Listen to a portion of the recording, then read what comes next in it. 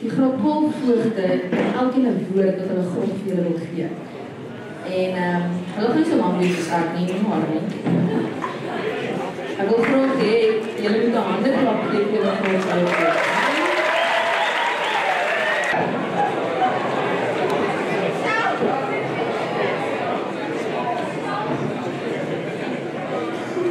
Goeiemôre graad 12. Toe juffrou Richardson vir my vra, wat is my woord? Ek sê fight. Maar toe hoor ek hulle almal is in Afrikaans, so toe moes ek maar Afrikaanse woord kies. Toe kies ek veg. Veg wil ek hê, julle moet saam met julle vat vir julle lewe vorentoe. Julle moet veg vir wat julle wil hê in die lewe. En julle moet nooit met tweede beste tevrede wees nie. So veg vir alles. Kai. Hey, goeiemôre.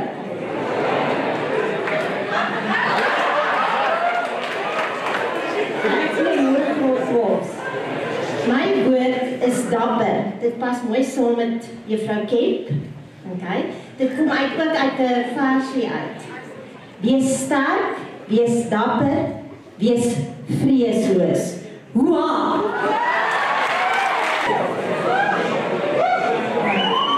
Môre julle.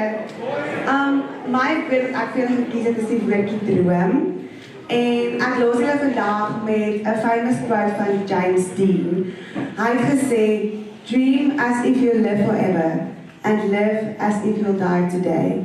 So onthou asseblief, maak nie so baie jouself in die lewe en in die wêreld bevind nie. Jy is nooit te oud om te droom nie. Sterkte.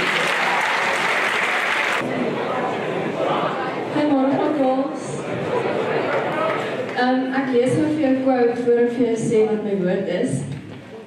Being the best is great. You're the number one. Being unique is greater. You're the only one. So die woord wat ek vir julle gekies het is om uniek te wees.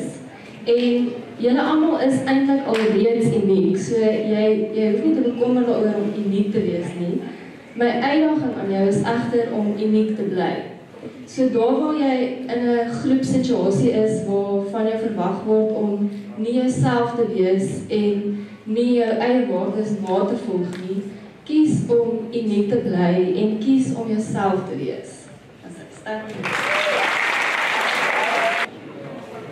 Goed, julle Creer is siek, maar sy het vir my 'n voice note gestuur, so ek gaan gou vir julle speel.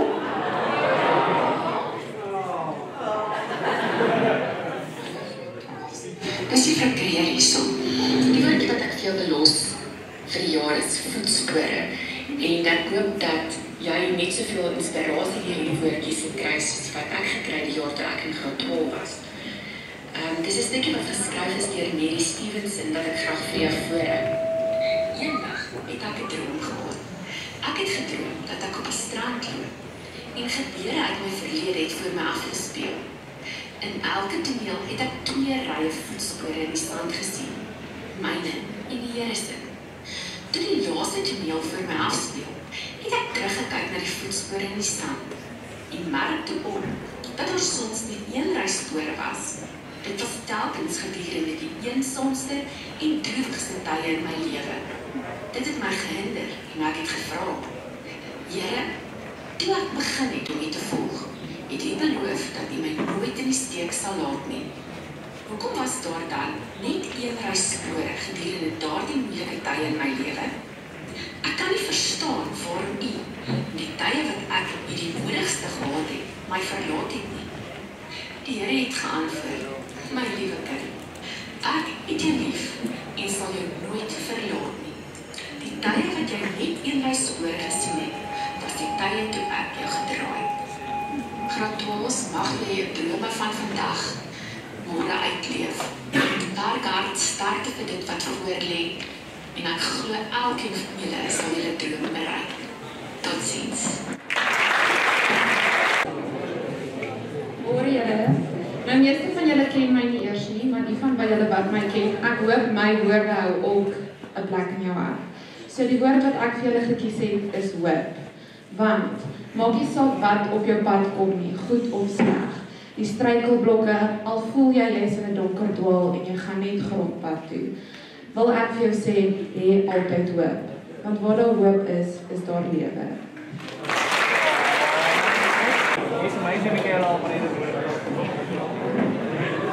Môre dames en here. Ek dink ek gewoond raak in hierdie goed nie. My fobie is om voor groot skare te praat en as al kameras is dit nog erger. So, as jy vibration hoor is my hande in my knieë. Dames en here, so dekade terug op skool was ons altyd mense wat met ons kon chat oor die moeds en die moenies oor die lewe. En ek het altyd gedink, eers mense, practice what you preach, ek wil gaan partytjie hou, ek is nou, klaar. Nou, dames en here, tot my spyt vandag sit een van my mense wat met jou kom praat. My woord aan julle is,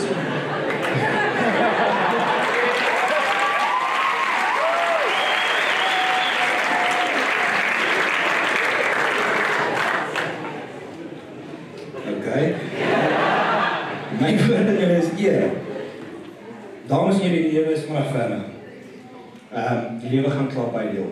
Ek dink meeste van julle besef dit al, weet dit al. So die dag wat dit nou met jou gaan gebeur, die dag wanneer dit begin skeefloop. Moet nie by die eerste speedbump val nie. Moenie na aardse dinge toe gryp nie. Die wêreldse dinge gaan jou seermaak. Die wêreldse dinge gaan jou nie heel maak nie. Bly sterk in jou waardes. Daar's goed as vir jou geleer is. Bly eerbaar, bly eerbiedig, hou aan in eer lewe. Bly in God se woord, want die wat in sy woord bly, sal jou werk, die persoon wie jy trou, waar jy bly, wat jy gaan doen, alles perfek uitwerk. Sterkte, seën, liefde en vreugde vir julle.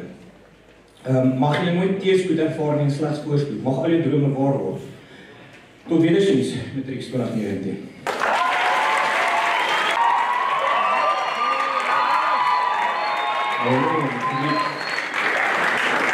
Ken julle nou liedjie? Ons kom al 'n lampad saam.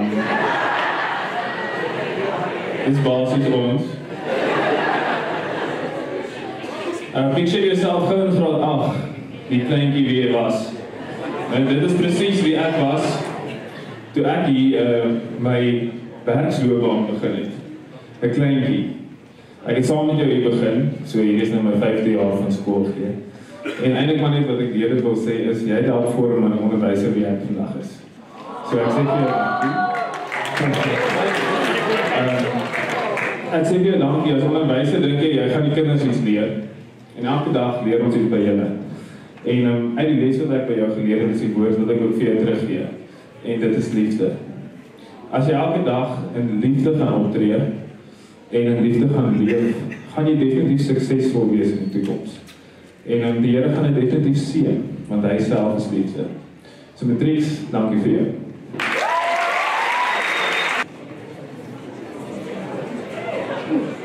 Môre julle. Ok, ek is die ou tannie hier rond. In geval julle genoem het.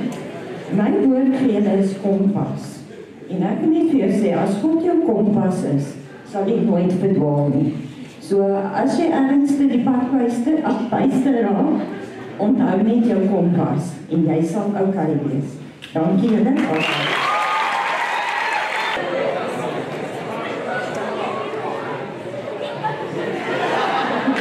Môre julle. Nou my woord vir julle gaan nie oor X en Y en grafieke en skrif nie, maar vlerke. En ek lees vir julle die volgende gedeelte. Skoollappers sien nooit hoe mooi julle vlerke is nie, maar ons doen. Jy sien nie hoe mooi mens jy is nie, maar ek doen. En ek sien dat jy mooi, kosbaar, spesiaal en belangrik is vir baie mense. Glo dit, leef dit, droom dit en vlieg hoog. Jy kan. Baba.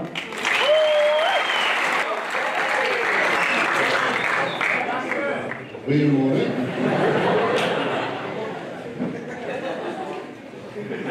My woord vir jou is leef.